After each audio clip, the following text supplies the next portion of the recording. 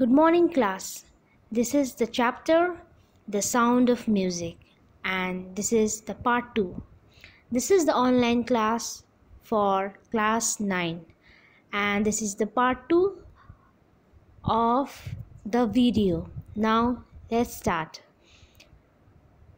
As for the music, she explains, it pours in through every part of my body. It tingles in the skin, my cheekbones, and even in my hair. When she plays the xylophone, she can sense the sound passing up the stick into her fingertip. By leaning against the drum, she can feel the resonance flowing into her body on a wooden platform. She removes her shoes so that the vibration passes through her bare feet and up her legs. Resonance means echoes of the sound. So as you know, Evelyn was deaf, okay, and she was not deaf by birth.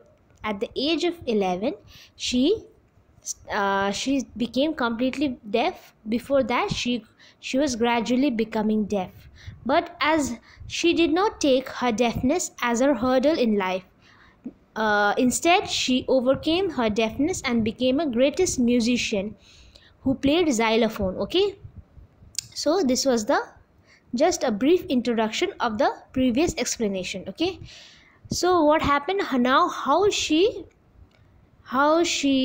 felt, or how she absorbed the music by what happened on, she would be bare feet, okay, without any shoes, and she would stand up on a wooden platform, okay, and she would feel the every part of that vibration from every part of the body. It tingled, okay, from her cheekbones means which you have in the cheeks, okay, in the face. So from there to her hair, okay, it used to flow the vibration, okay, and she could sense the passing up, and she could sense that the vibration used to go till her fingertips. Fingertips means the fingers of her tips, okay. So that way she used to feel the vibrations and used to play the xylophone. Not surprisingly, Evelyn delights her audience. In 1991, she was presented with Royal Philharmonic Society's prestigious Soloist of the Year award. Says master percussionist James Blade, God may have taken her hearing, but he has given her back something extraordinary. What we hear, she feels far more deeply than any of us. That is why she expresses music so beautifully. So her audience are very much delighted by her performance, Evelyn's performance, in every concert, in every theater, and she had got a prestigious award by whom? By Philharmonic Societies. Okay, what was the nomination for? Soloist of the Year means solo performer of the year. Okay, in which year? In 1991.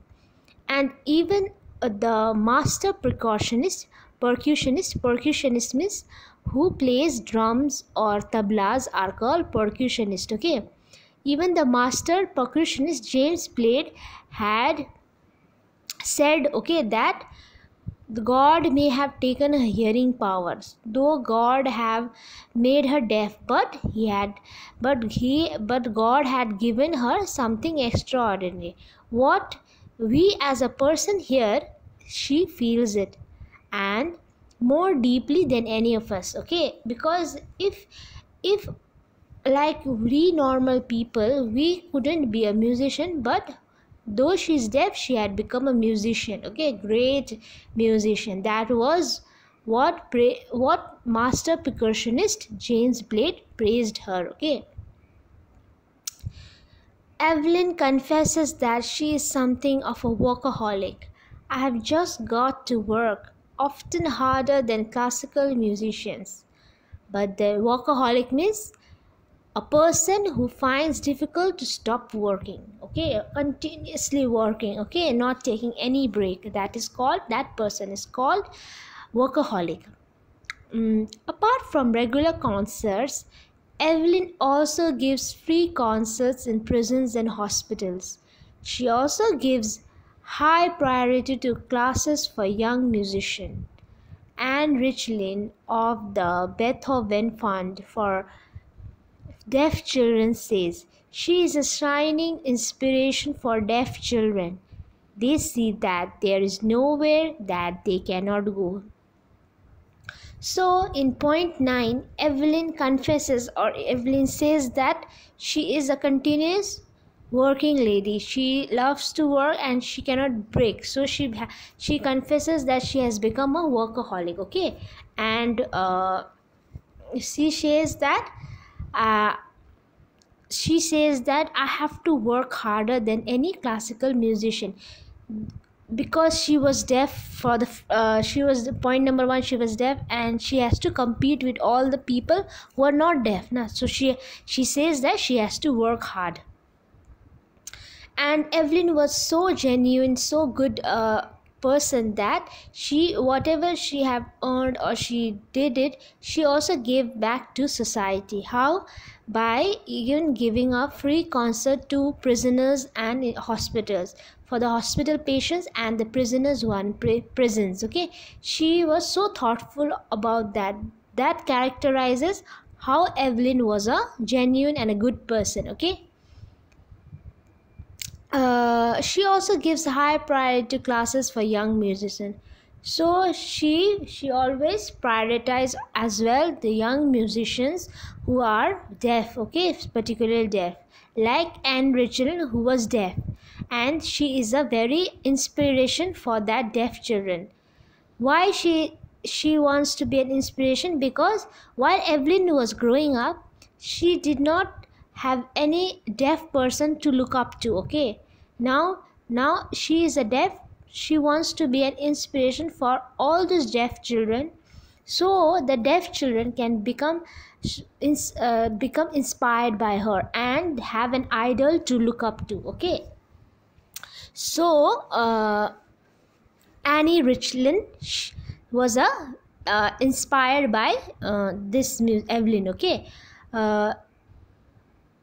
and not only that, now the deaf children, younger generation, can see that deafness cannot deafness should not be taken only as a hurdle or a obstacle in their life. They can overcome. Now the young generation of disabled children have the power to look up to person like Evelyn. Okay, and number 10 point now. Evelyn has already accomplished more than most people twice her age. She has brought percussion to the front of the orchestra and demonstrated that it can be very moving. She has given inspiration to those who are handicapped people, who look to her and say, if she can do it, I can do it. And not least, she has given enormous pleasure to millions. So Evelyn not only have been successful in her life, but have been successful at a very young age. Okay, twice the people who have been who haven't reached there, she had reached that success in that young tender age. Okay, so as you know, all the drummer, all the tabla, whatever it is, always in the background, but Evelyn had made sure that the percussion always stand out in the stage, and she has brought the percussion in front of the audience. Okay, and also has given, as I have explained in point 9, also given handicapped people a chance to do something in their life, as she has inspired so many of them. Okay, and have become enormous inspiration to everyone, as everyone when the handicapped people will see her and be an inspiration. If she can do it, why cannot I? Okay, so this is written by Deborah Cowley.